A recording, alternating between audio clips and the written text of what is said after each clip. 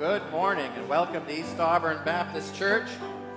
4 characteristics of the Christian life, L-I-F-E, love, integrity, faith. And today we're going to hear a message on excellence. Our song this morning is number 549, Higher Ground. I'm pressing on the upward way, new heights I'm gaining every day. Still praying as I'm onward bound, Lord, plant my feet on higher ground. Philippians 3:14 says, I press on towards the mark of the prize. I press on. Let's press on this one. Let's stand and sing number 549, Higher Ground. Let me hear you sing out this morning. Here we go. I'm pressing on the upward way, new heights I'm gaining every day, still praying as I onward bound. Lord, plant my feet on higher ground. Lord, lift me up and let me stand by faith on heaven's stable land.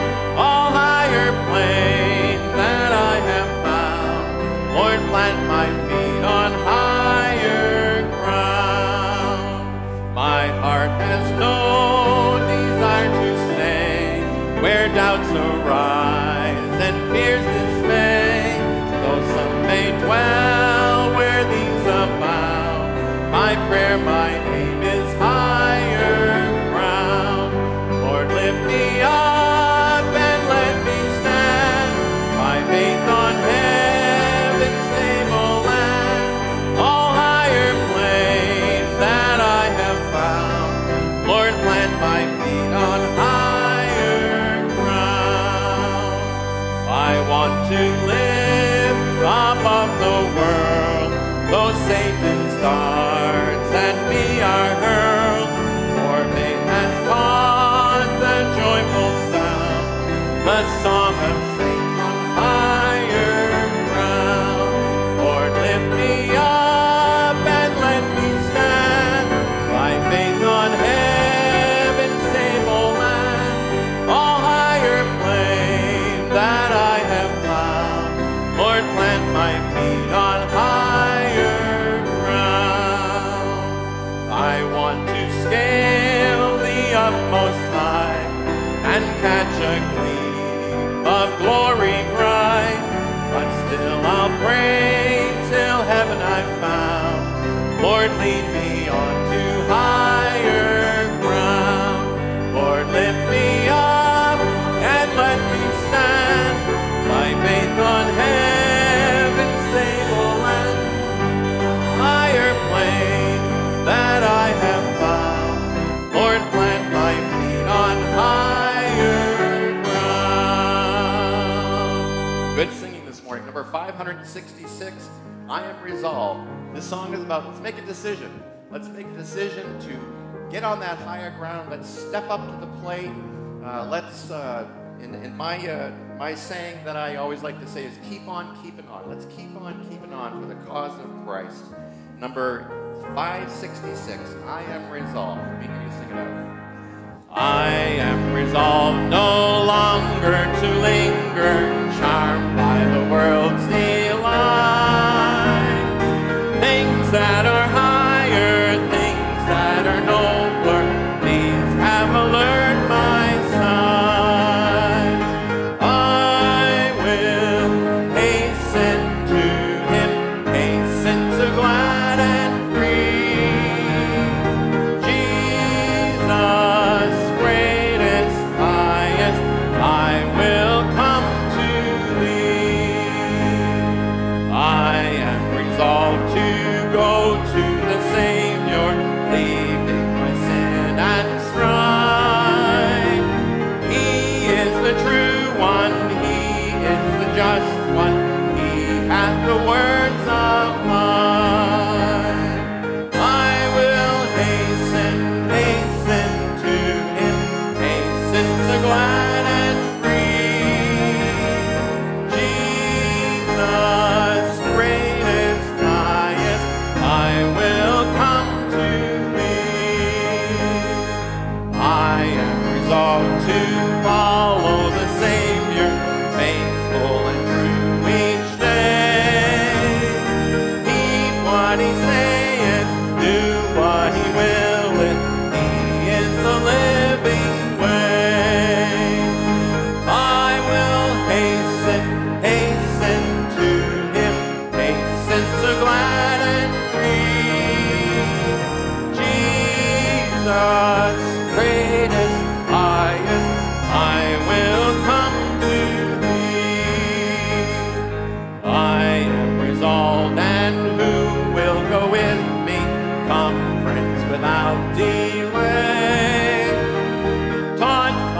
Bible, led by the Spirit, will walk the heavenly way. I will hasten, hasten to him, hasten so glad and free. Jesus, greatest, highest, I will come to thee. Great singing this morning. Remain standing. Good morning, church.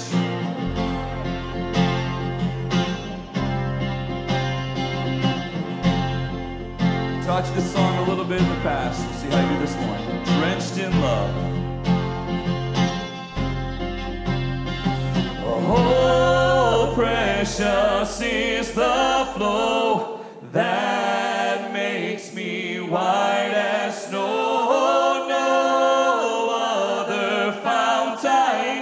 I am washed, I am washed, I am drenched in love.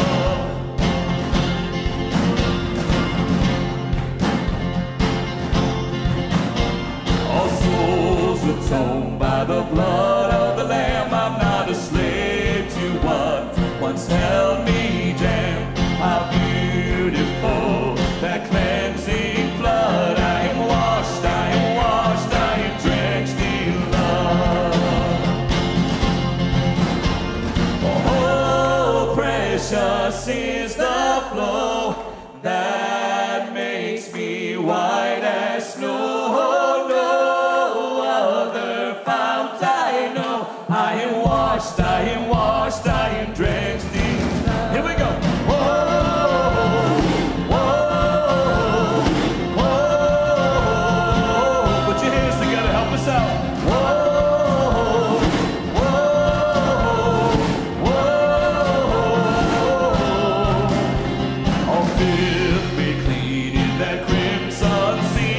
Ashamed of what once shackled me, how infinite that grace divine. I am free, I am free, I am a child of God. Hallelujah. Oh, precious is the flow that makes me white as snow. No other fount I know. Washed, I am washed, I am drenched in love. Here we go. Whoa, whoa, whoa, whoa, whoa, whoa. How priceless, how priceless, how precious. There is power in the blood of Jesus. How priceless, how precious. There is power in the blood of Jesus. How priceless, how precious. There is power in the blood of Jesus. How priceless, how precious. There is power in the blood.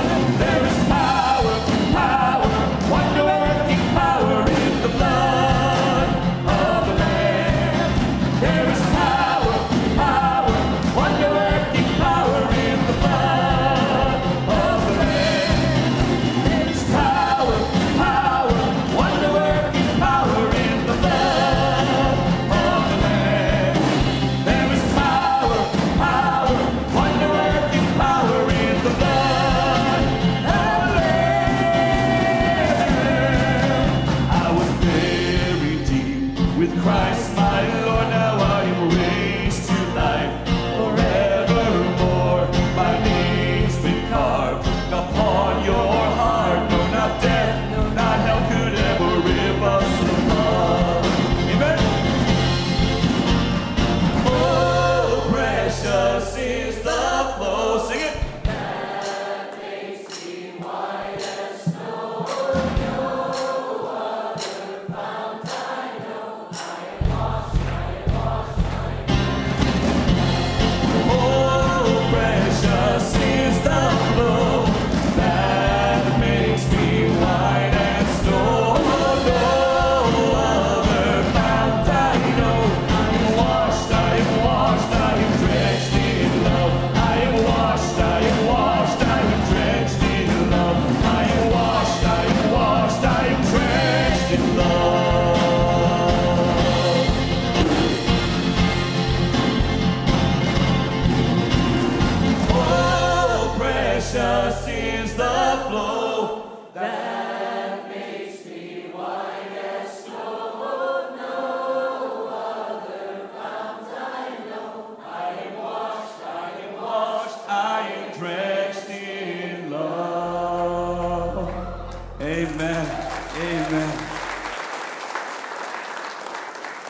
says we are redeemed through the blood of Christ. God gave everything for us. He drenches us with his love. Let's remember that.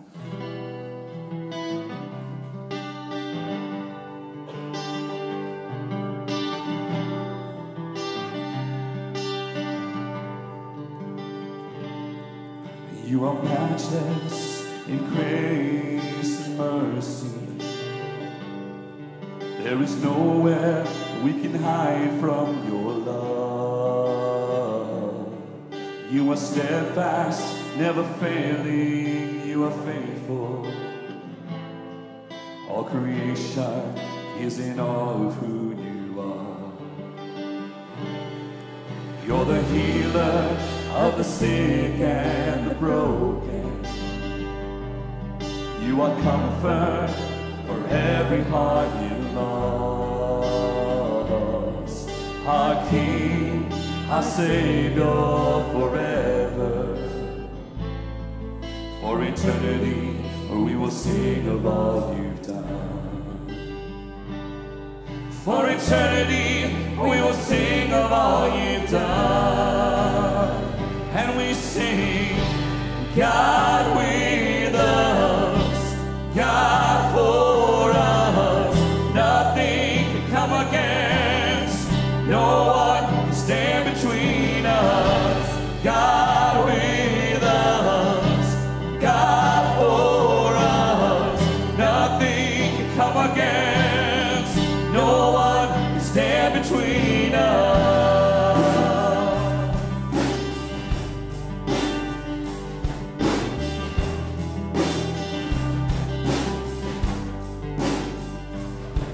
Your heart, it moves with compassion. There is life, there is healing in your love. You're the Father, the Son, the Holy Spirit. For eternity we will sing of all you've done.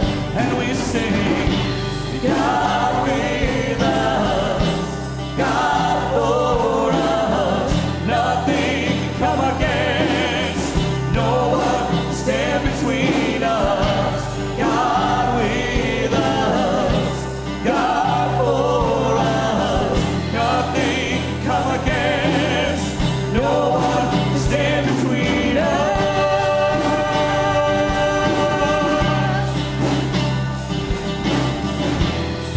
No one, no one.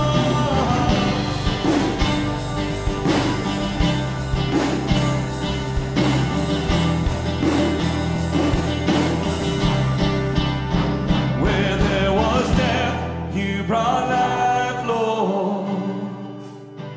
Where there was fear, you brought courage. When I was afraid, you were with me.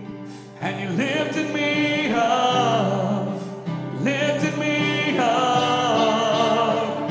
Where there was death, you brought life, Lord. Have you experienced that? Where there was fear, you brought courage. When I was afraid, you were with me. And you lifted me up, you lifted me up. Where there was death, you brought life, Lord. Where there was fear, you brought courage. When I was afraid, you were with me. And you lifted me up, you lifted me up, you lifted me up, you lifted me up, oh you lifted me up, you lifted me up. And we sing, God with us, God for us.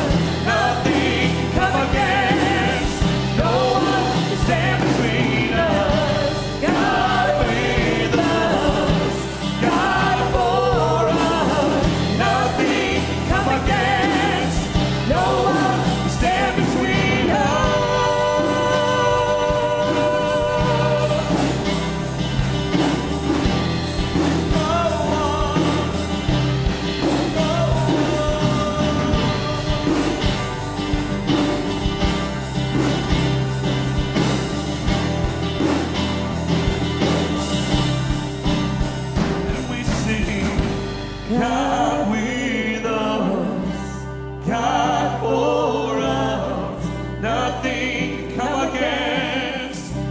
No one can stand between us. God with us, God for us. Nothing can come against.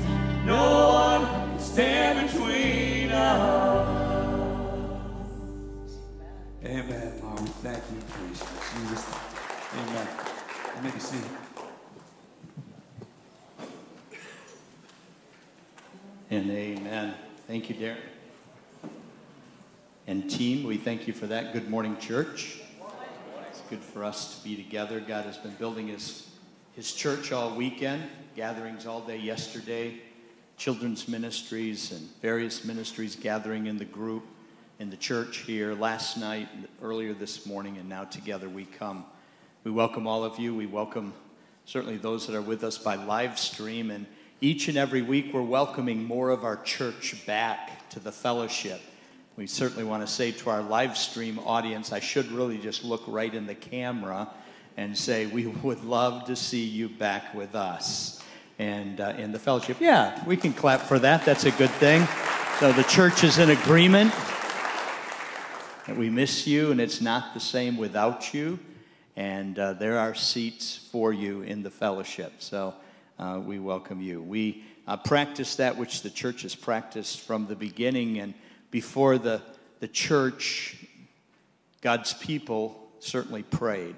And so this morning, we follow that tradition and continue that good discipline of prayer. Let's go before our God. In Jesus' name, we come before you, Heavenly Father. Thank you for the welcome we have. The Bible says we can come boldly because Jesus has provided the way to God the Father. We come because we have need. We come because we want to thank you. I pray, Lord, first of all, that your Holy Spirit would lead us even in this time. Help us, not in the power of the flesh, but the power of the Spirit, to come before your throne. We worship you in song already this morning and have declared our faith and our commitment to following you and moving forward.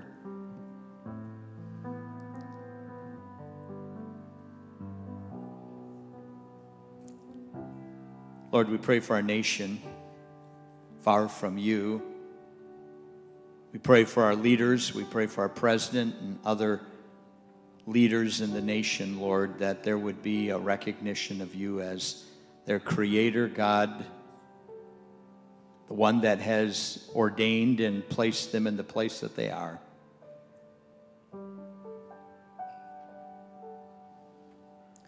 Please, God, work in their hearts and work in their minds. We pray for our military around the world. We thank you for them. Especially we pray for those that are from our fellowship. There are many that are out and about around the world. Many in harm's way. We pray for them and lift them up. Thank you for all the men, women that have served, giving us this great freedom and liberty that we are practicing in this very morning. We pray for our missionaries,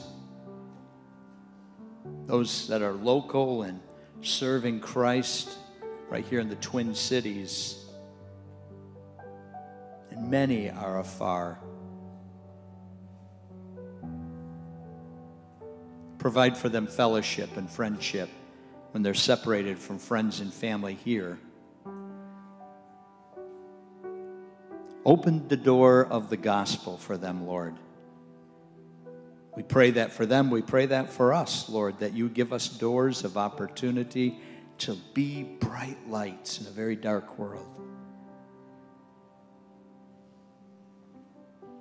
We pray for our fellowship, Lord, that, Lord, you will build your church and regather those, Lord, that have not been able to gather with the fellowship. And now they can, and I pray they would. That we would not forsake the gathering, but come together participate in the family life, serve and greet, minister, that the body would edify itself in love. Lord, we lift up those that have particular need in our fellowship. For Ray Ames, we think of all the years he was here and greeting, and he's not able to, but we pray your blessing on Ray. For Thelma Bouvet and Len, we lift them up, Lord, as they together go through this difficult time. For Roberta Burgess, Lord, bless treatment, continue to strengthen her body. For Bernadette Hodgkins, Lord, we thank you for her and her faith. Bless her, give her strength, comfort her. For Merlene, Lord, we pray your grace and your mercy, and she's able to be with us. So bless her and help us to love on her and encourage her as she's here today. For Kathy Stang, Terry, and the rest of the family, Lord, we pray your comfort and wisdom.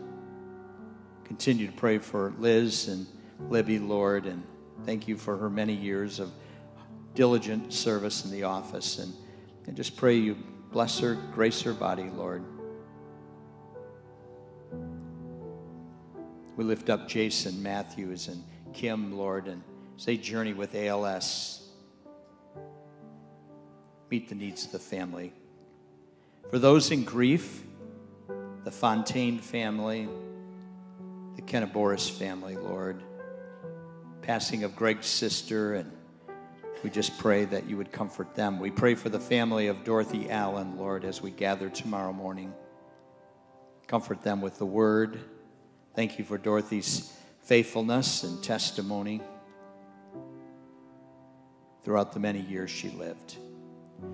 Lord, bless those that are listening by way of live stream. I pray that, Lord, you would meet their needs, that we'd stay in touch with one another, connected.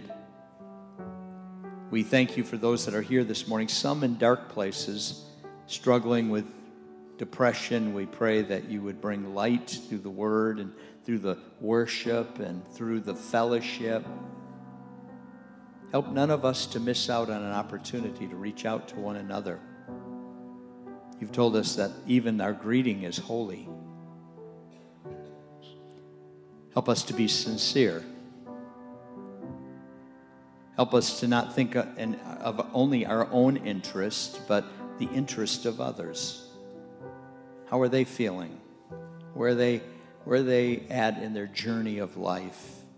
How are they spiritually, physically, emotionally, mentally? Help us to look at the full person and care for one another. Help us all to be diligent. The Bible says there's to be a diligence in our stewardship of our gifts. Thank you for God's people giving in service and finances. Thank you for their faithfulness to your church. Bless the word today and your servant as he shares it. Fill him afresh and strengthen him and help him to be bold and confident in you and your word, Lord. There's power in the scriptures. We thank you for this time. Pray your blessing in Jesus' name. Amen.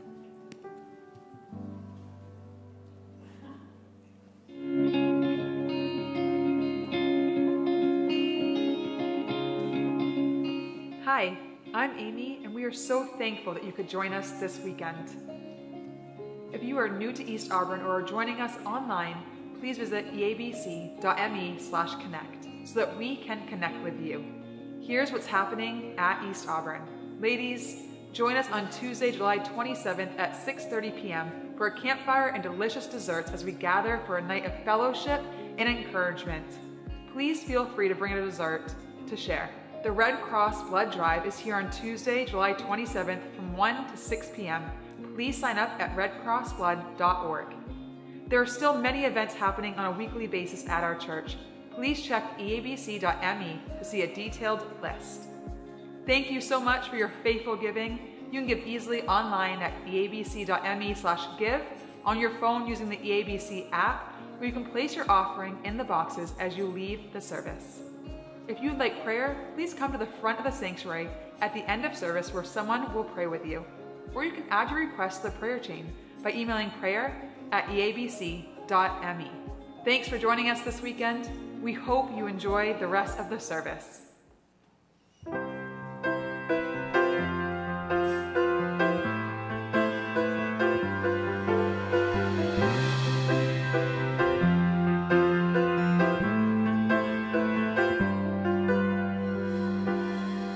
Who am I that the Lord of all the earth would care to know my name, would care to feel my hurt?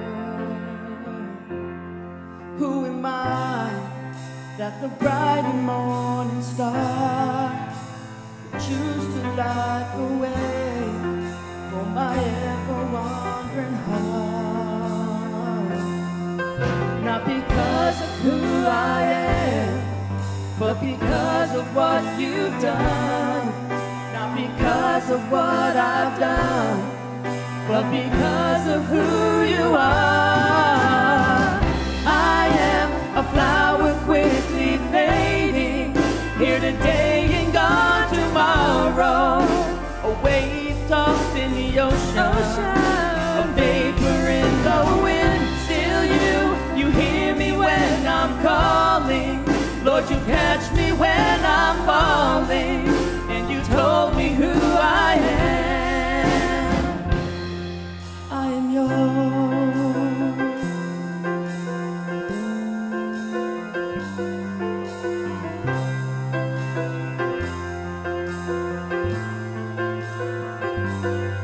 Who am I that the eyes that see my sin would look on me with love? We rise again. Who am I that the voice that calmed the seas would call out through the rain and calm the storm in me? Not because of who I am, but because of what you've done. Not because of what I've done, but because of who you are. I am a flower quickly fading, here today and gone tomorrow. A wave tossed in the ocean, a vapor in the wind. Still you hear me when I'm calling. Lord, you catch me when I'm falling, and you told me who I am. I am yours.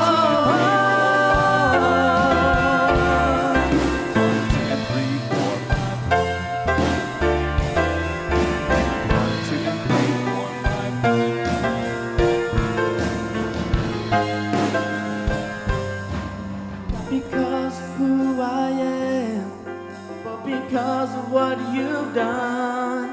Not because of what I've done, but because of who you are. I am a flower quickly fading, here today and gone tomorrow. A wave tossed in the ocean, a vapor in the wind. Still you hear me when I'm calling. Lord, you catch me when I'm falling, and you told me who I am. I am yours. I am yours.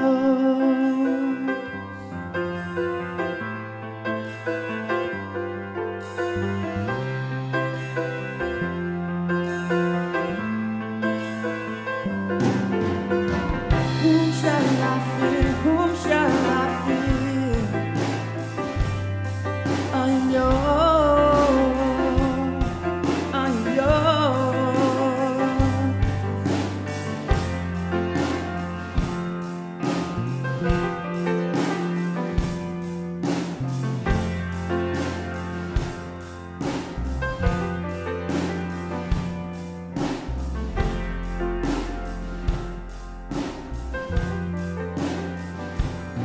I am yours.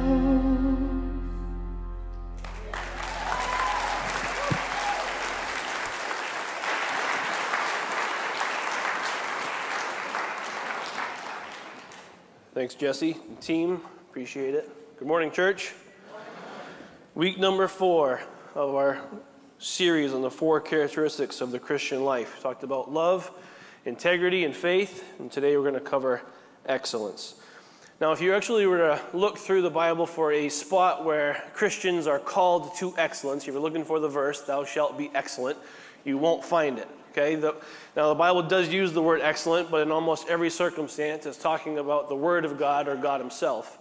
But there are lots of verses that point to how we as Christians are supposed to act, whether our conduct or our speech, the way that we treat others, our motivation behind why we do what we do, our work ethic, how we're supposed to be in the world and not of the world. So we have all these things that point us to a life of excellence. And E fits really well with my life acronym. So that's why we went with excellence this morning.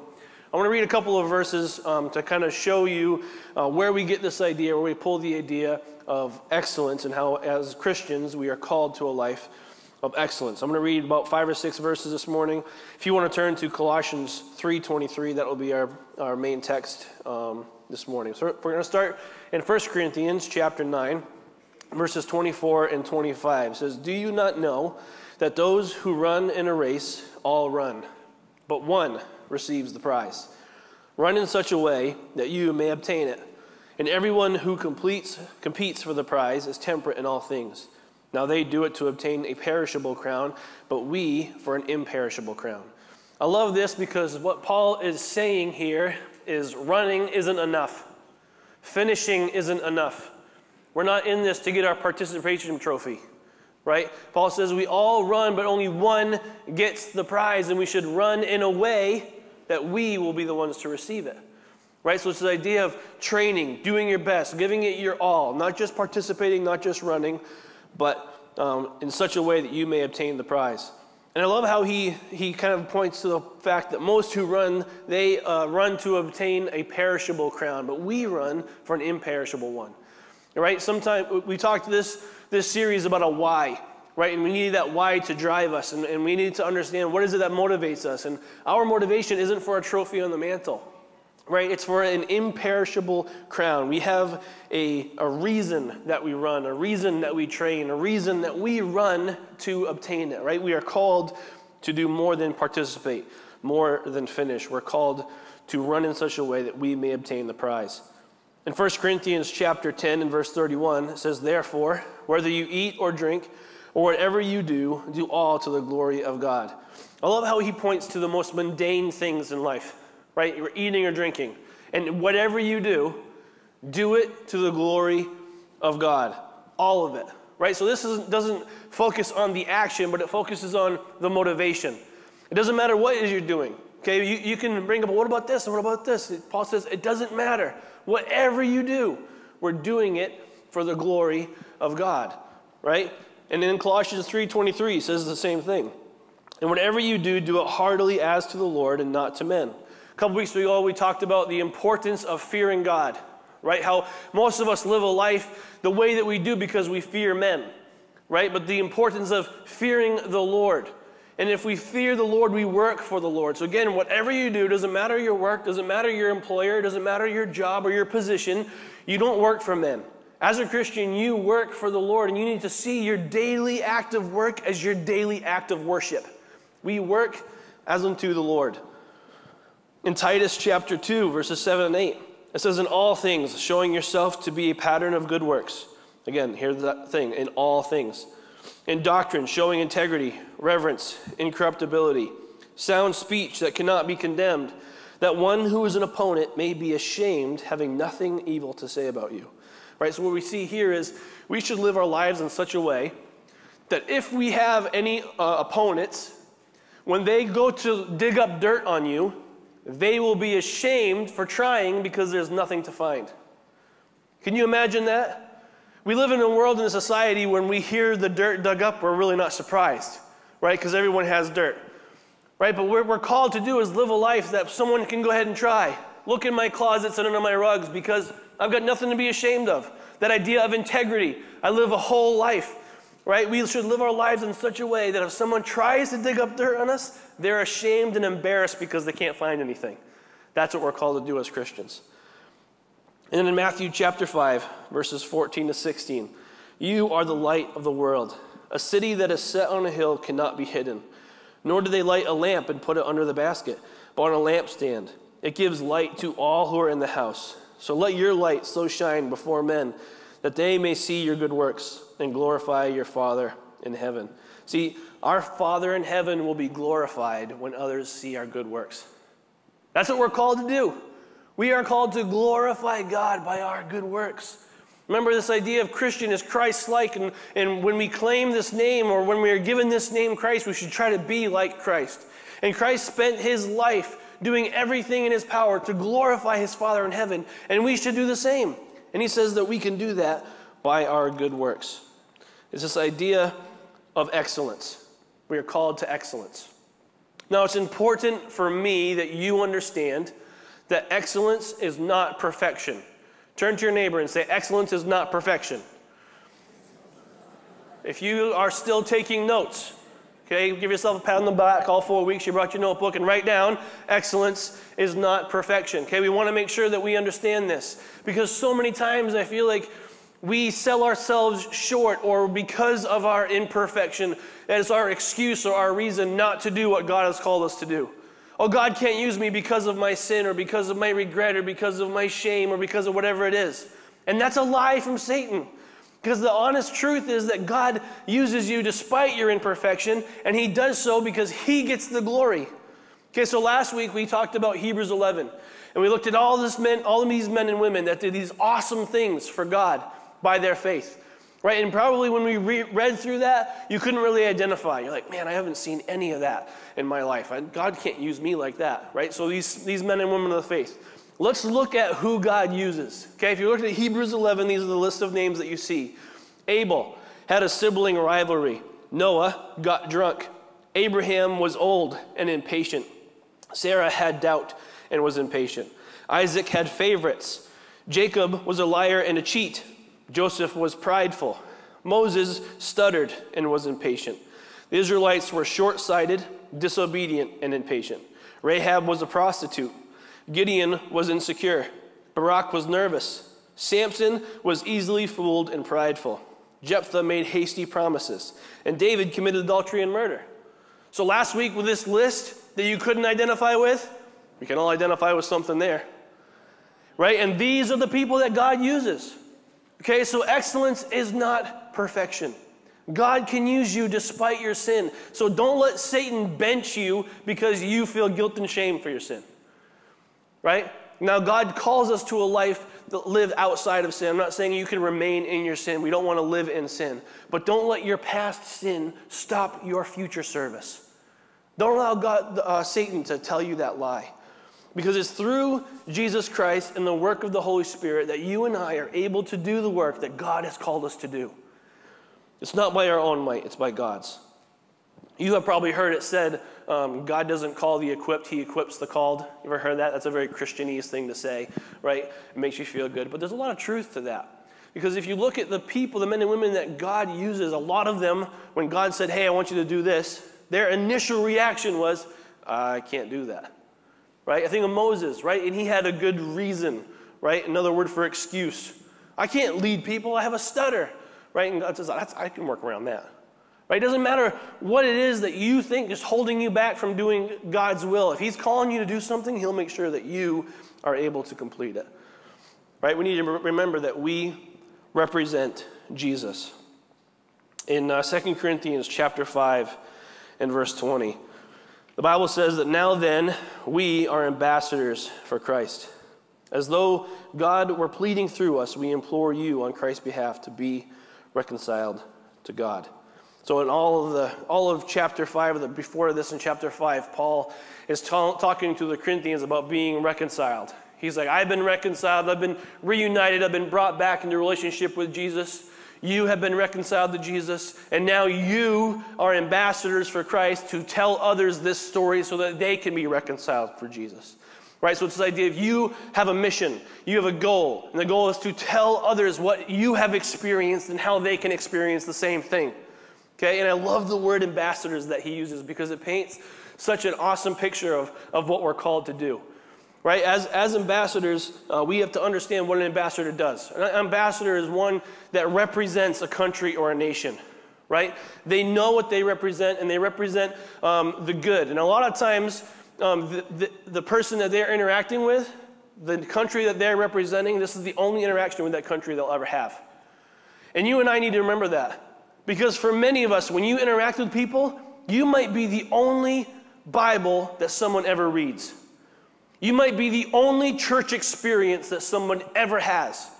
You might be the only Jesus interaction in somebody's life as an ambassador for Christ. So how you doing?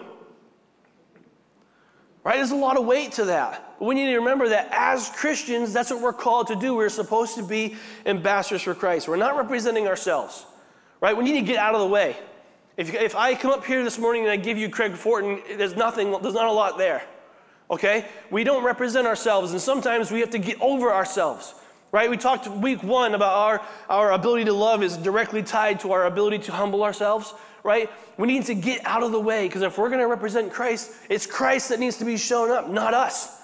Right? The Bible says that we have to die daily, and how better Christ than I, and how we have to get out of our way, and putting on all the armor of God, and how every piece of the armor is Jesus.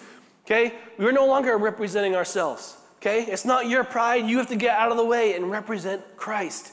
Because when an ambassador comes and represents their country, their name doesn't matter. It's where they come from, their country that matters. Right? And the same thing as we are ambassadors.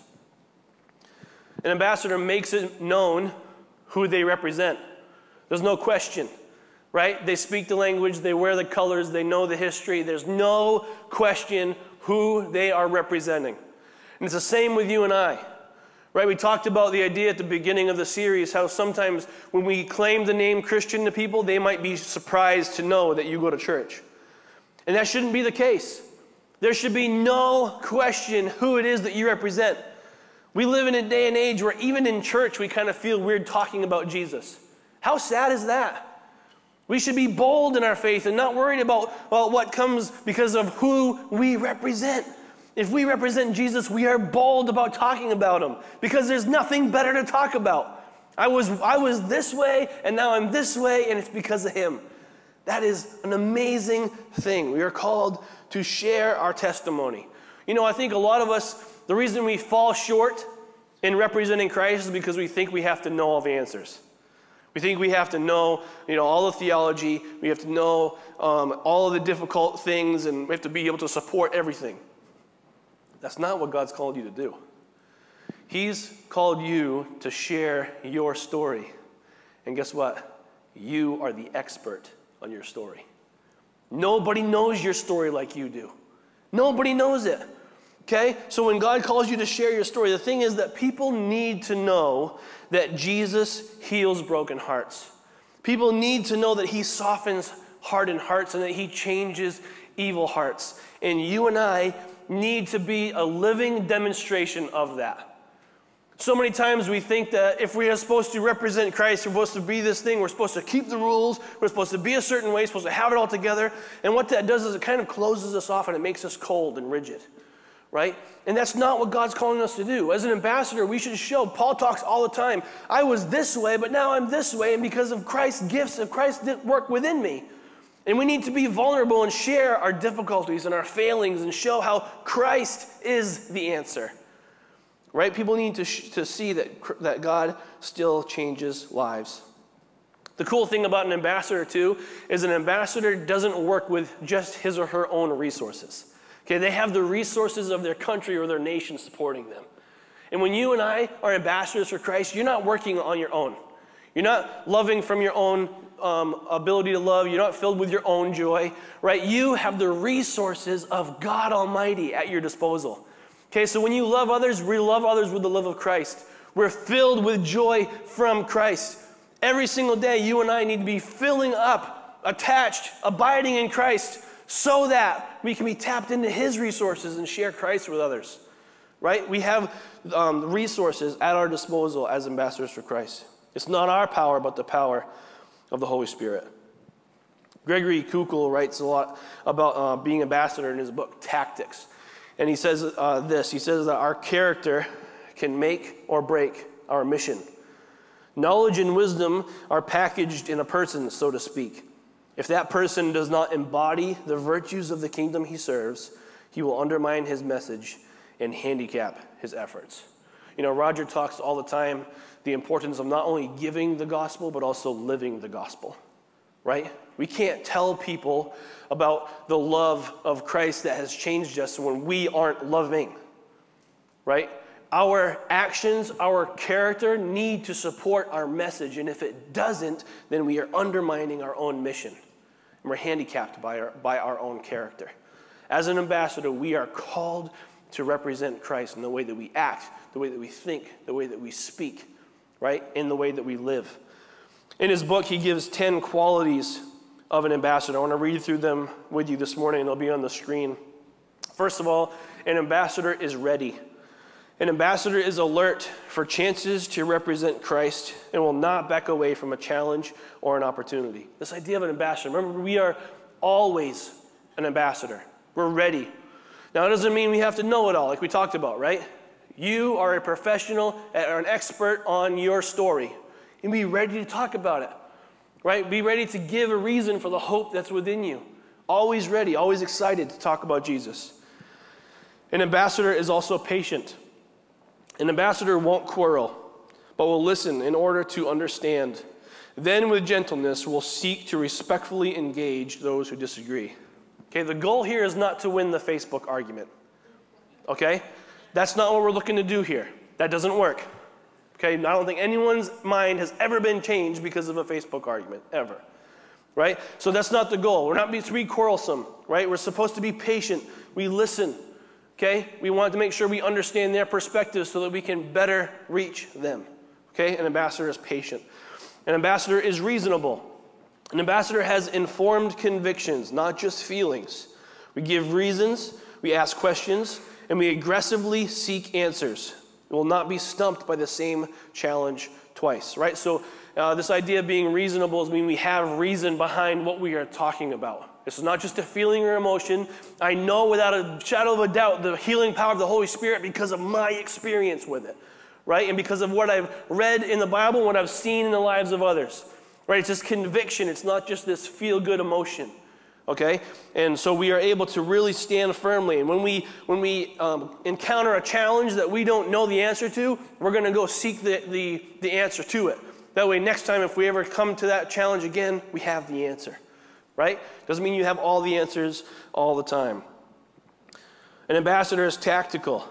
An ambassador adapts to each unique person and situation, maneuvering with wisdom to challenge bad thinking, presenting the truth in an understandable and compelling way. You see, the thing is, sometimes we think that we just have to have these cookie-cutter answers, and I think that turns people off to the gospel. Right? You and I are completely different people. I hope that your relationship with Christ is much different than mine, because we're different. God's created and made you different than He's created and made me. Praise God. Okay? So your relationship with God should look different, just like every marriage looks different. So anytime that you talk about Christ or have an interaction with someone about Christ, it should be different. It should match what they're going through. Now, we're not changing our message, but we're changing maybe the way that we deliver it so that we can be better tactical about the way that we share things. We'll be more approachable, okay? Ambassador is tactical. Also, an ambassador is clear. An ambassador is careful with language, will not rely on Christian lingo or gain unfair advantage by resorting to empty rhetoric. An ambassador is clear, right? So there are so many things. If you grew up in church, right, you know the answers, right? If someone asks you a question, you know what to say. But then when you're challenged on it, what does that mean? Nothing. That's my favorite question to ask when I'm teaching students, is I'll ask a question and they'll say the Christianese right thing is, okay, what does that mean for you? I don't know. You know, we want to be clear as Christians. We don't want to say this fuzzy thing that makes you feel good but have no idea what it means, right? We want to make sure that we are clear and there's no confusion. There's no room for interpretation, right? This is what I'm talking about. And that's what an ambassador does. An ambassador is clear. An ambassador is also fair. An ambassador is sympathetic and understanding towards others and will acknowledge the merits of contrary views. You know, a few weeks ago we talked about the compassion of Jesus. Well, since then, I've done more of a study on the compassion of Jesus. And one thing that we've talked about is how Jesus had compassion on people because he had knowledge about their situation. You know, so many of us, we can breeze by people in need, and because we don't fully understand what they go through, we don't have a lot of compassion on them. Or maybe there's that person at work that just rubs you the wrong way. They just drive you nuts. You talk about 40 grit sandpaper, you know, you just can't stand it. And you have no compassion for what they say or what they do because you don't put yourself in their position. And if we tried to understand where people come from, we try to understand why people think the way that they think, first of all, we'd be a whole lot more approachable to them, right? And you'd have more compassion on them. So an ambassador is fair. He listens, he responds, he takes time to hear where they're coming from so that he can better respond. An ambassador is also honest. An ambassador is careful with the facts and will not misrepresent another's view, overstate his own case, or understate the demands of the gospel. I believe that this is so key. I think the problem with so many of us is we're not clear and we're not honest. We say things that feel good, and we give a watered-down truth to not offend. And what happens is people that we encounter, they leave feeling good about how they already are, and they're not changed. Because the gospel changes lives. And if we aren't clear and we aren't honest about the gospel, then we are misrepresenting Christ. And the whole point of being an ambassador is so that others will be reconciled. If someone is walking away from your encounter with you and they feel good about their sin, they are not reconciled to Christ. And you completely miss the point. We need to be honest. We need to be clear. And honesty is also this part of us that struggles with saying, I don't know. It's important to learn that phrase. Because the truth is, you don't have all the answers. And if you wait until you have all the answers, you'll never do anything. So when someone encounters you and they bring up a challenge that you don't know the answer to, it's much better to say, I don't know, than trying to come up with something. Okay, I've come up with something so many times when a student comes and says, hey, Craig, what about this? I'd like to sound smart and like I'm supposed to do what I'm here for, right? So I give an answer. And guess what normally happens? I get a call from the parents. Or the next week I have to apologize, say I was way off on that one. Right? It's much better to say, you know what, I don't know, I'll look into that and get back to you. Right? Because we want to give them truth. We don't want to give them your version of the gospel. We want to give them the gospel. An ambassador is humble. An ambassador is also attractive. An ambassador will act with grace, kindness, and good manners. We will not dishonor Christ in his conduct. Right? A lot of times we miss out on interactions with people just because of the kind of personality we have, or the kind of reputation we've allowed ourselves to build up. If people don't want to talk to you because you're a jerk, you're not going to be a very good ambassador for Christ.